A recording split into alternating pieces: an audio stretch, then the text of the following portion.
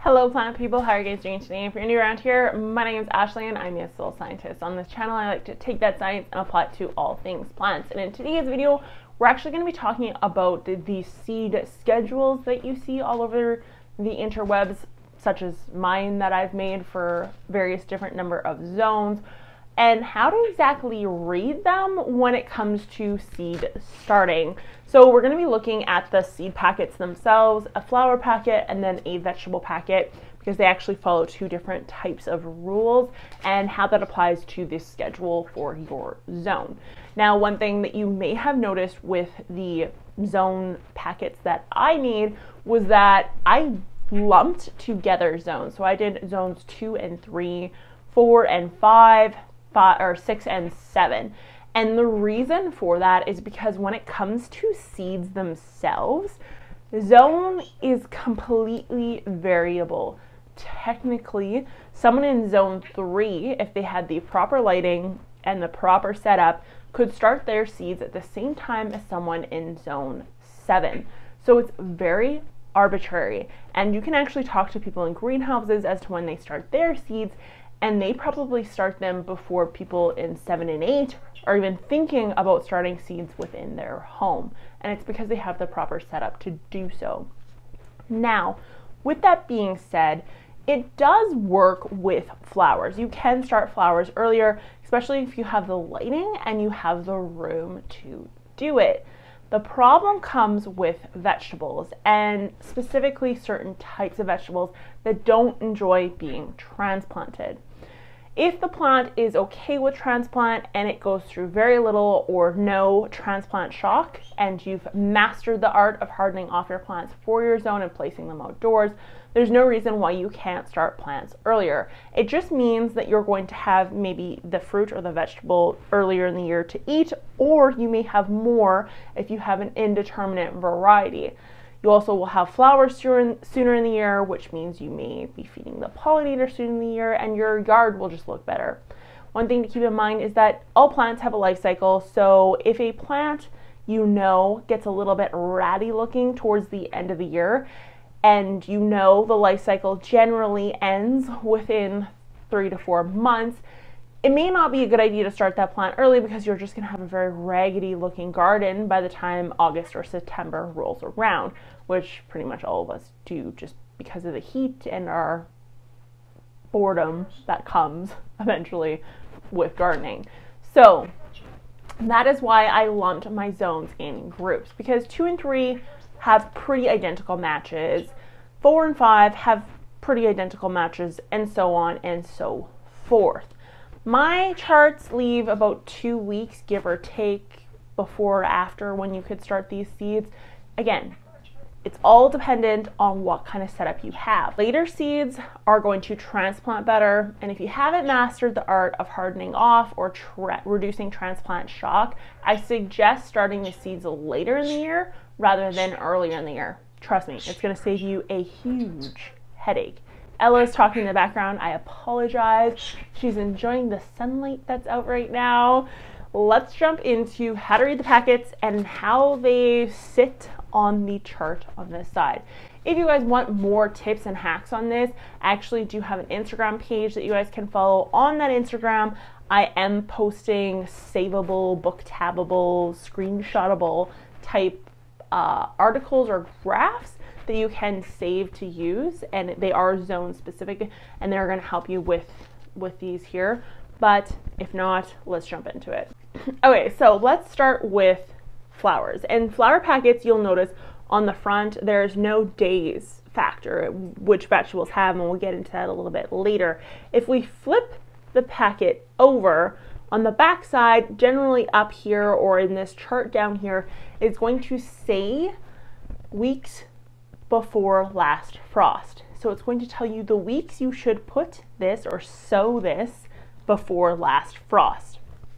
The reason for this is because this company wants you to have flowers during summer. It doesn't want you to have some flowers at the end of summer. It wants you to have flowers in the middle of summer. So that's why they tell you weeks before last frost. This one, for example, says Start indoors 4 to 6 weeks before last frost. So on my chart, it has your frost-free date. You can Google your frost-free date for your zone if you like, and you're just going to count back the number of weeks from there. 4 to 6 weeks for zone 3, for example, would be beginning of May into March. That is when you would start these zinnias here. Now with winter sowing, or choosing packets that work for winter sowing, you're going to want to aim for any packet that says 4 weeks, the 4 to 6 weeks area before last frost. Especially if it's a warmer spring, you can place these outside, and I'm going to do a winter sowing video. I'm actually going to try winter sowing this year, but zinnias, for example, would be a great crop that you could winter sow with, because we're not working with frozen soil.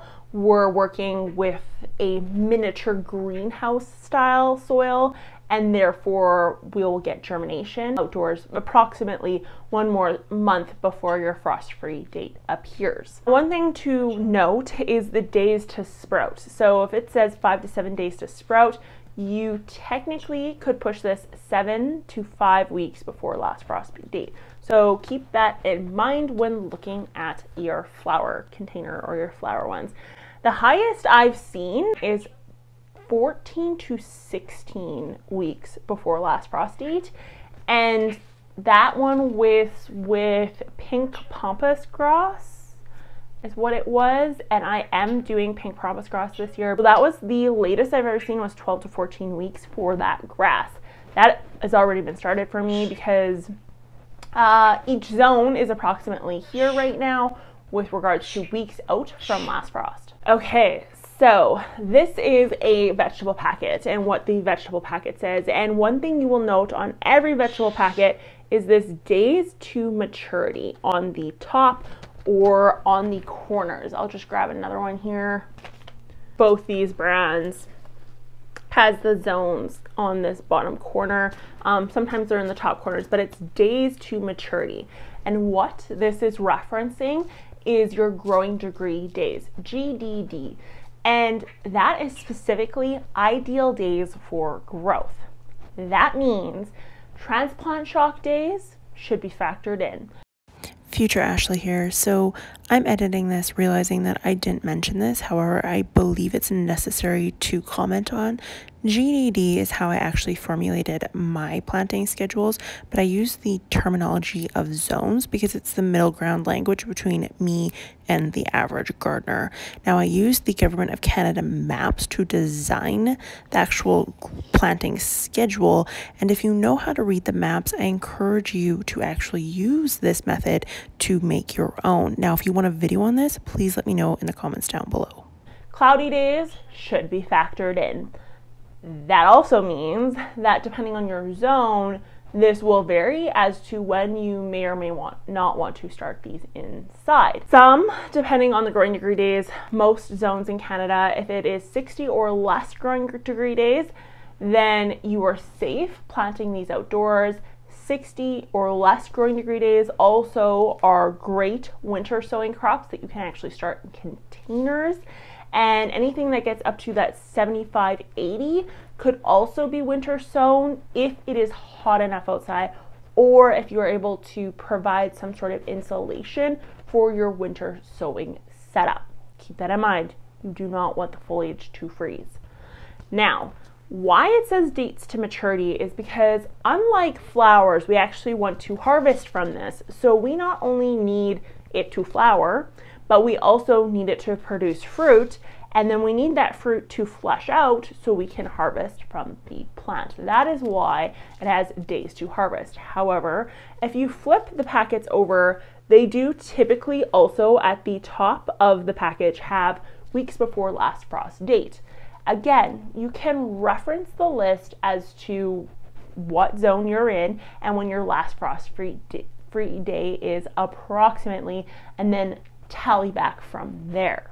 The difference is that in the case of some of these vegetables, you may want some seeds sooner in the summer or sooner in the year, so you may want to plant in waves. So for example, with this red pear tomato, it says 6 to 8 weeks before last frost.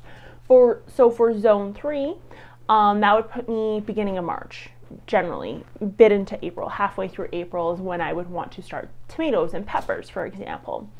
Now, you can start them before that if you wanted to. Again, if you have the proper setup, space, lighting, go ahead, it's fine. But what I would do is I would actually do it in waves. So I would start one wave, and then I would start another wave about a month later, and then another wave a month after that, because then you won't get a bunch ripening at the same time, and you'll be able to have some give and take. So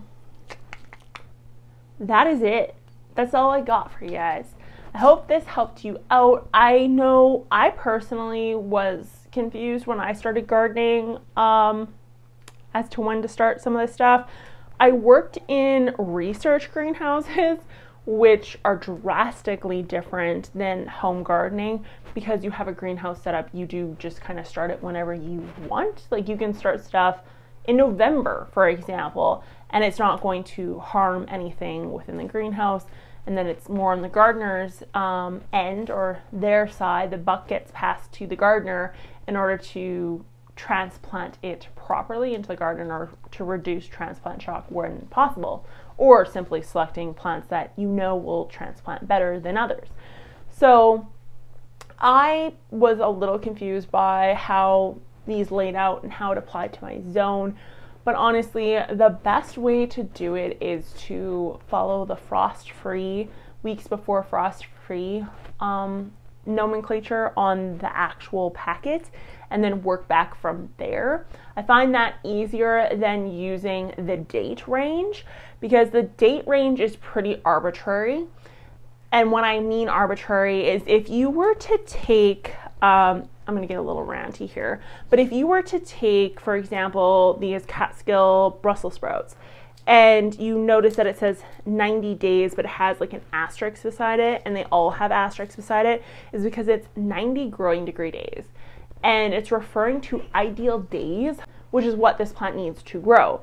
So if you take that and then you added that 90 days to this 6 to 8 weeks before last frost date, you would logically think that you could harvest your Brussels sprouts if you planted them, for example, zone 3, if you planted them in on June 1st or June 10th-ish. If you decide to plant outdoors then, that you should be harvesting Brussels sprouts by July 10th, like literally 30 days after, because it only needs 90 days, right? So by that logic, like, you should be harvesting mid-July, which isn't the case. You don't harvest Brussels sprouts until much later in the year because they're not ready. And that's because of the growing degree day factor. So you're going to have cloudy days, and then you're also going to have days that are just with transplant shock or down days for your plant. And that's all going to factor into how long it takes for your plant to produce fruit or vegetable. So I personally was always hung up on the days to harvest, but through school, like university and stuff, and working with producers, things like wheat and barley also have the growing degree day factor, but they don't say days to harvest on the pamphlets or the packages, or the elevator doesn't say days to harvest. They tell you growing degree days, and then you know the growing degree days for your area, and then based on that is when you actually put it out into the field. Now with vegetables, for whatever reason, days to harvest, it just tweaked my mind, and I just couldn't wrap my brain about it. But once I sat down and started thinking about it, I was like, oh, the days to harvest really isn't that helpful, because it's very misconstrued, because there's so many factors that play into that. So 90 days for Brussels sprouts is very generous, and it usually is much, much more than that. So you know what I mean? So weeks tell frost-free dates, or your weeks before your frost-free date. That is what you want to follow. You don't want to follow the 90-day rule. because that would mean in my zone, I could plant Brussels sprouts outdoors. Anyone in zone 3 knows you cannot plant Brussels sprouts outdoors and get a harvest in the same year. So yeah. Anyways, thank you guys so much for watching. If you enjoyed this video, be sure to give it a thumbs up, hit that subscribe button down below, share this with anyone that you think would benefit from it, and I will talk to you guys next time. Bye!